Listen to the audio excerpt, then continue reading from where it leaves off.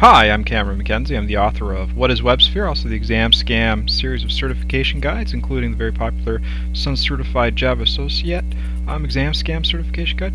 I'd really love it if you headed over to pulpjava.com or examscam.com, technical facility, and picked up a couple of copies of my book off my website. I'm also available on Amazon, but I always get them out faster if you buy them off our website. Anyways, one of the things I wanted to talk to you about right now was just handling user input with a servlet or a JSP, specifically a servlet right here. And what I'd like to do, I'm going to move to the web perspective. I'm going to create a simple HTML file inside of the web.inf folder, web content folder, a new little HTML file that takes input from the user.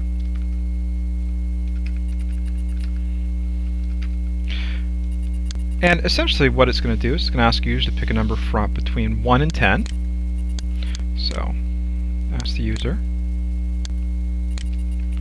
pick a number between 1 and 10. And what it's going to use is going to use a form. So use forms to take input from the user. And specifically I'm going to add in here text field. And maybe 10 columns along this text field. It's going to be called guest. This is hugely important. I'm going to throw a little submit button in there. Insert, form and input fields, submit button.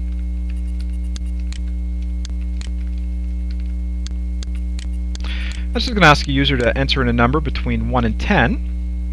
And they'll do that in here. Click submit. And we'll tell them whether they've pick the lucky number. Now we'll generate a random number and tell them if they've picked the right one or not.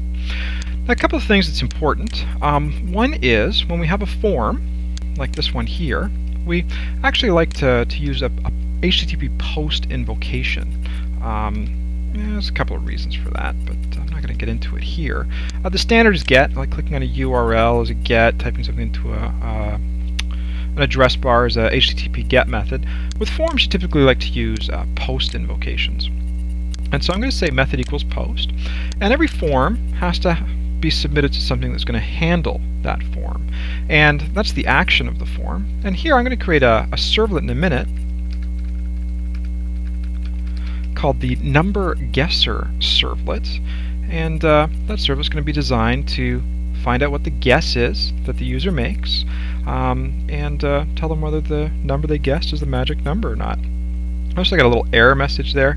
That error message is because I haven't created the servlet yet, so no better time than the present. So I'm going to go into my com.examscam.Servlet package, create a new, I can go new other web servlet. The name is going to be the NumberGuesserServlet. It's going to be the com.examscam.Servlet package, and it's going to have a doPost method to handle the post invocation, but it is not going to have a doGet method. We only want this to be invoked when somebody submits a form, not when they type the name of the servlet into a URL or bookmark it or something like that.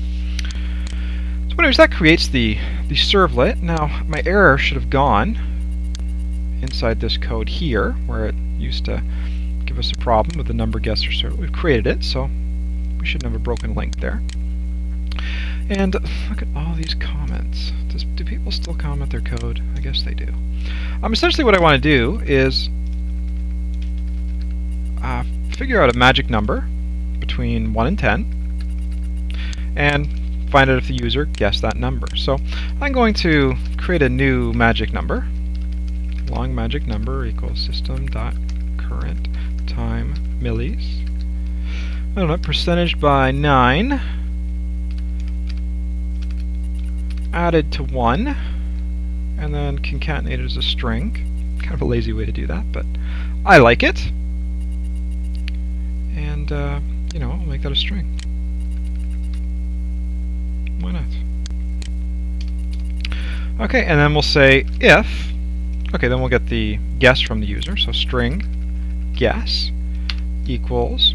Okay, now we want to find out what the user typed into the text field over here. Let's take a look at it. We want to know what they typed into this text field. that text field in the HTML form has the name guess.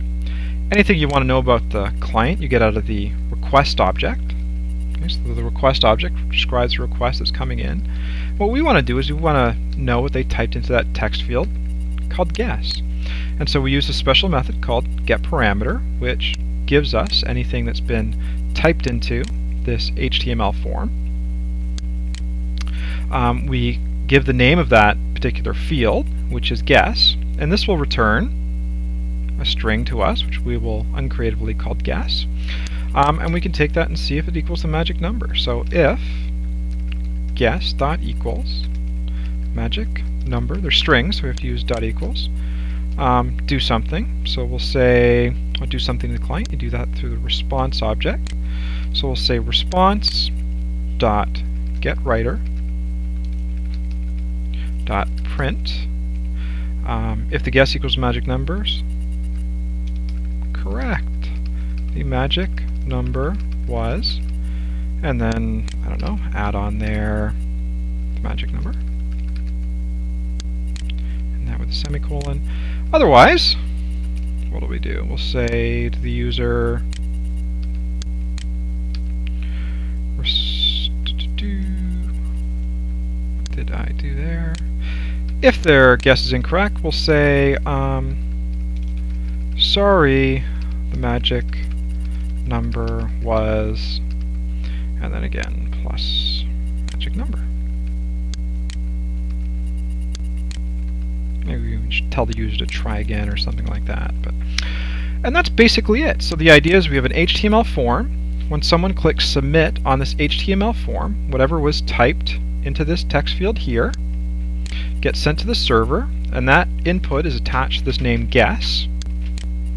The server over here pulls that out, again using the exact same name that was used in the HTML form, guess, name equals guess. And then we do some logic. Okay, so I mean, you could be saving this to a database, comparing it against a username. This could be the number of books they want to buy off your website, something like that. It doesn't matter. It's just a matter of taking input from the user. We take this input, we do some logic on it, and eventually we send sort of response back to the user. Now, you'd probably want a JSP page to be doing that kind of output, but for our situation it works. And so I'm just going to try and test this. I'm going to do a file save all. So it looks like everything's saved. I'm going to right click on my NumberGuesser and say run on server. Eventually this will come up, and I'm going to put in the number 5, click submit. Sorry, the magic number was 9. Try it again. Correct, the magic number was 5. I don't know, statistically what's the odds of that number coming up? 1 out of 2 times with 10 different numbers. That was pretty amazing.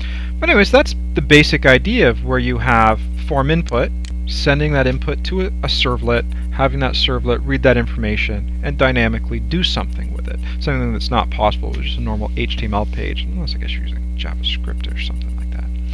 But anyways, that's how you take user input from the client. Now, as I said, please go to my website, pulpjava.com or examscam.com.